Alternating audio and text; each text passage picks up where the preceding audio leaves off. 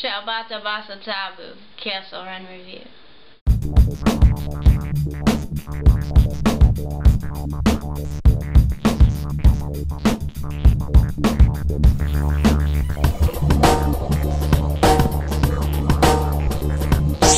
Coming up, we have some excellent customs from the resin casting master Clone Head and the father-son team Darth Daddy and Elias. But first, check out our latest bounty in this week's installment of Hot Off the Millennium Falcon.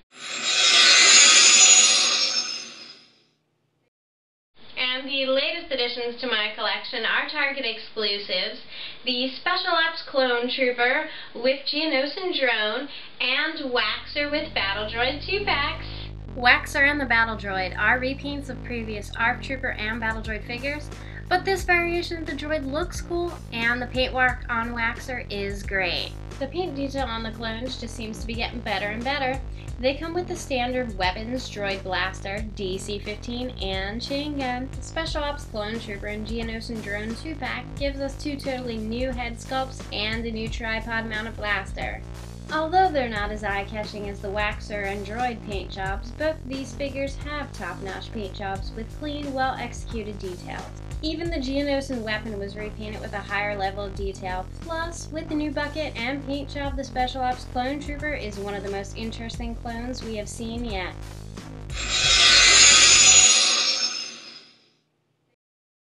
Senator Amidala says she wants to protect the children of the Republic.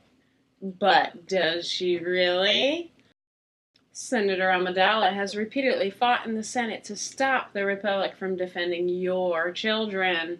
Senator Amidala adorns herself with jewels and extravagant headpieces while your children go hungry. You might even say Senator Amidala hates your children. Fight against abuses of your rights in the Senate. I'm Newt Gunray, and I approve this message. So, we've received the first submissions for custom cargo, and am I excited because they are awesome, so let's check them out. I made a lot of special modifications myself.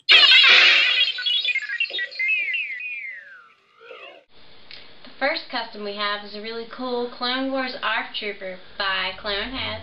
This is CT-13409, or Sergeant Shady of the 137th Airborne Covert Ops Battalion. Here we get a glimpse of him in the field in a really cool image by Hangar Bay 94. Shady is one tough-looking clone. The base figure was a Commander Thyre. He features several resin parts, including a removable cast resin ARC Trooper helmet, with a positionable ARC Trooper rangefinder. His pauldron, Snow Trooper backpack, Sand Trooper rifle, holsters, and pistols are also resin cast by Clone Head. The comma is made from paper mache, constructed from Kleenex and a white glue water mix, and its outer trim is made from styrene strips. Clone Head says he finished him up with Tester's Model Master and Flow Quill acrylic paints, then added some Warhammer Space Marine decals supplied by Wrath 9. No doubt he will be leaving piles of clankers wherever he goes. To see more customs by Clone Head, as well as links to his custom parts and figures for sale on eBay and the Imperial Shipyards, check out his YouTube channel at youtube.com/user/theclonehead. Next up, we have a truly unique custom created by the imagination of 7-year-old Elias and brought to life by the excellent artistry of his father, Darth Daddy. It's one of my favorites because it looks like my dog Dingo. This is Vixie, a character who in her first incarnation was the combination of a gray wolf toy found at Target and an Obi-Wan Kenobi body. Elias felt that the character didn't look female enough and didn't reflect the character as he originally imagined it. So after gaining experience and doing some other customs, Darth D revisited the character. Elias said he originally visualized her to have boobs and a braid. So Vixie got an epoxy sculpt boob job and a new long braid. She looks like she would fit right in at the head of a clone wolf pack to me. It's cool to see a father and son enjoying the hobby and being creative together. I highly suggest checking out the blog. It's written by Elias, a talented little guy who combines great storytelling along with humor and the custom figures him and his father create. To check out their customs and blog, go to customsforthekid.blogspot.com. I made a lot of special modifications myself.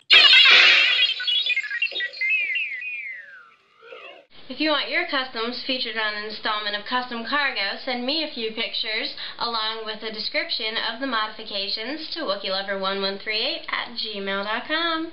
Wow, with all these great figures, my circuits are going to overload. I think I'm going to have to go to Darlin Boda for a vacation.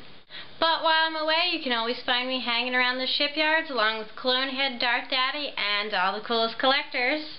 Until then, I'll see you next time, and may the Force be with you. He can go about his business. Move along.